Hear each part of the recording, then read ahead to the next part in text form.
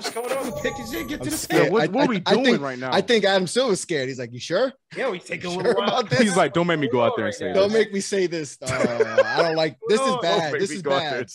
Guys, this is bad. This is not good. This is not good. It's taking too long. He can't pronounce the name. Why is it taking so long? This is making me nervous now. I'm telling him, CK. Please stop. Stop. I can't. Here we go. Yo. Here it is. All right, here we go. Here we go. It's gonna be oh god. Let's go. James Book Night. No, just kidding.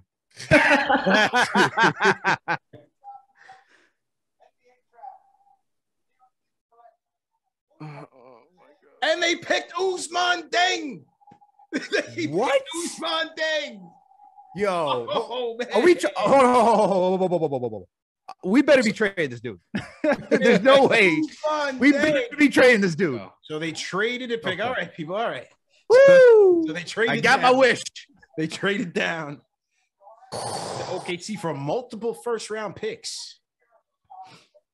Multiple first-round picks. Interesting. Interesting. What's going on? They traded the pick for more picks. Hang on here, people. The Thunder will send multiple first-round picks. Let's to go. New York. What is happening right now? Right. What is going on? Another trade back. 3 years in a row, we've traded back. Yeah, 3 they got years in a row, we traded back. value. It's about getting that value, so that it makes sense. That Johnny Davis had to be their guy. Johnny Davis had to be their guy. I agree with you, Chris. On the Knicksfantv Discord. Oh, we got details. Hold up. Wait, Ian Begley. I can't keep up. Ian Hornets are Begley trading. sources confirm Jalen Duran is going to be a New York Knick. Oh, Okay. Wait. Okay. So Jalen Duran. Let's pull this tweet up. Well, wait. Woj Look at just said. Yeah, Woj just said the Pistons are acquiring Jalen Duran. Okay, so here it is. This is the Ivy trade. This is the Ivy trade. What's happening? This is the Ivy trade. Yo, Okay. Shams just tweeted out that That's Kemba so true. Walker's also going to Detroit. Okay. Okay. So something. What is Something. going on? Is this a salary? Are we salary? Pieces are coming out too slow, man. The pieces, Yeah, right. They're trying to set up something big, man. But it's too much Yeah. in my heart right now. They're Honestly. setting it up, man. They're setting it up. Shams just retweeted. Knicks acquired Jalen Duran and moved him with Kemba Walker to the Pistons. Yes. Sources Yes. said. Got that one. What? Oh, He got traded. He was on 3 teams. He's on 3 That poor teams guy, in a man. He matter better of- keep all those hats. Bro, listen. 3 teams in a matter of minutes. Listen. You know what? I'm taking a step back because don't get me hyped up for a salary dump and future picks. Right. Case, man. Right. Do not Right. get me hyped up because they got rid of Kemba and Burks and Nerlens Noel for future picks. If that's what it's going to come down to. I just need to know who we got back, at least in this trade. Because it can't just be Kemba going out. We can't get anybody back in return. There's got to be something going on. I don't know. Maybe it's just a salary, just the dump salary. I don't know. That's what it seems like. All right, It let's see seems what's like that's what it is. I'm about to start looking up Sadiq Bey's contract. Ooh, there you go. Pistons are sending the Hornets 2025 first-round pick via Milwaukee in the Duran trade. The Detroit got that pick from Portland in Jeremy Grant. Yeah. Tremendous coup for Detroit GM Troy Weaver to land 2 of his top targets in the draft. Jaden Ivey, Jalen Duran, going with Cade with the cost of only a future first-round pick. Look, man, if this Kemba deal, you want to tell me you had to shed $9 million and you gave up a lottery pick to do that. That, like I said, I don't mind Brunson, but it's at what price to go get him? That I didn't like that. Like we should not be trading lottery picks to dump $9 million to go Because all he had no in. papers, bro. He's washed. Yeah. He's washed. They gave him a 2-year guaranteed deal. I would have rather like the Knicks draft somebody and then buy out Kemba rather than just attach a lottery. And now we don't have a lottery. We don't have a lottery pick. Don't even know if we're gonna get back in the first round. All right now that we have is a 42nd pick. And if this is just to clear $25 million in cap space, because that's what Jake Fisher reported, Knicks are trying to clear $25 million in cap space to get Brunson. That's right. Jake Fisher did report that earlier this week. That I like Brunson. Like I said, I like Brunson, but just to get Brunson, not to go overpay for him. That's ridiculous. Again, we know that they are trying to clear up the space. That was always going to be a goal of this offseason. It's just for what? And they picked up additional draft picks for what?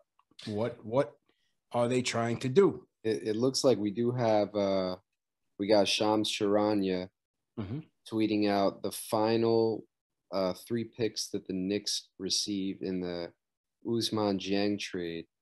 So it looks like we got 2023 protected first rounder via Detroit, 2023 protected first rounder via Washington, 2023 protected first rounder via Denver. So, this 2023 draft that does seem to be, might have some heavy hitters on it. It looks like we're going to be very much involved there. Maybe that's the glimmer of hope. Who knows? Yeah. Tanking. Maybe that's the play. They punted for the better draft, and it seems like like you guys were saying, it seemed like Johnny Davis was gone. That maybe this was Plan B. Yeah, that has to be it. I think that was it because they worked him out and everything, and it seemed everyone mocked him to the Knicks. Yeah, so it maybe that's their guy, but that also falls into like if that's your guy, and it's only 1 pick away. Why not try to jump Washington? Because that was always the fear. Like Washington got mocked. Johnny Davis got mocked to Washington a lot. So why not move up a spot or 2, right, even if you got to give up a first or something? But if you think that's your guy, that's the other thinking too. Like, so they gave up their pick. Okay. They gave up this year's pick to OKC. Mm-hmm. And then they had to give up another first rounder in that deal to Charlotte. So, and it was a 2023. So it was a 2023 Denver first round pick and the Knicks 2023 second round pick that was given up, with a 2023 Utah second round pick, 2023 Dallas or Miami second round pick, whichever is most favorable, and a 2024 Knicks second round pick. So they only come away with the 2023. They come away with 2023 Detroit and Washington pick from that deal. I don't know. Trying to find a glimmer of hope, but there's this. And like if we couldn't trade up this year in this draft, right? What makes you think next year is going to be easier when there's you got Scoot and all these guys, Whitehead from Duke, like you got all these dudes coming out next year, Mari Bailey from UCLA kid. Like, what makes you think it's going to be easy? It's not. It's going to be harder, maybe. It's going to be worse. Because now next year is blue, like franchise. This year, obviously these guys are talented and can be franchise. But next year is like, they talking about Victor like he's like the next savior, like the next like LeBron type prospect. Like the hope is that you can trade 2, 3, maybe all 4, depending on next season. I doubt that it would be all 4, but you're gonna have 4 draft picks, right? Theoretically, if they all could, if the other 2 conveyed, you'll have 4 draft picks in the 2023. You got the Knicks, the Dallas, you got Detroit, and you got Washington. I mean, you can try to package that. I don't know what you're going to get, but I don't know. This is a tough sell. Did you hear about the protected picks, CP? They're heavily protected. Heavy. Want to know. Yeah. You don't even want to know. Like heavily. It's so heavy that like it's not even worth like heavily. Top 14 for 2 out of 3, and then top 18.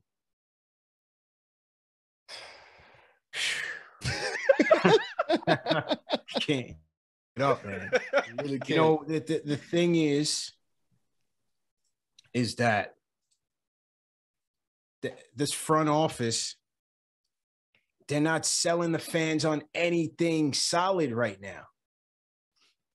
It's a combination of the coach and the front office. You're not selling the fan base on anything solid. We went 37-45 with a vet. You played Alec Burks at your point for 90% of the season. You're running Fournier out there. Julius, like, you went 37-45 and had no clear answers as to, do we have a point guard in waiting and Quickly McBride? Can we play Julius and Obi together in spurts, longer spurts? Can we get Obi some more playing time? Like, yes, those guys had moments individually. Don't get me wrong. They had their shine, and you saw improvements there. And you give Tibbs a little bit of credit there. But overall, like, this front office, they haven't been able to sell us on anything positive. we just don't have a sense of direction as to where this team is going. And so that's why it's a much harder pill to swallow when they punt on a draft like this, because you still like, what do we have? Because the way I look at it, right, is that we traded a top 20, what was it, top 18, 19 Charlotte pick for Cam Reddish. So to the Hawks, a top protected pick got them off of a distressed asset, right? Someone that they didn't want to play, really, that they didn't see part of their future plan. So is that what these top protected picks can be? Like, I don't know what they'll convey in down the road, but you can't tell me that the Wizards are going to be out of the lottery next season. There's a slight chance, but there's no way you're going to tell me Detroit is going to be in the playoffs because it's a top 18 protected pick next year. There's no way you can sell me on that.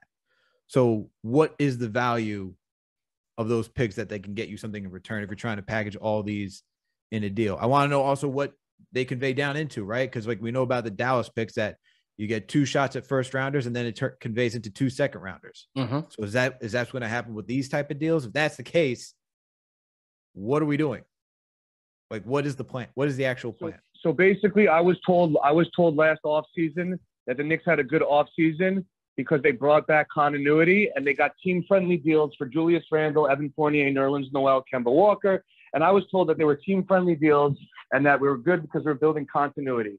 Now the Knicks are using their assets that we've sacrificed so much for to get off those team-friendly contracts to clear cap space for Jalen Brunson, who just so happens to be the godson of the president of basketball operations for the Knicks, CAA related.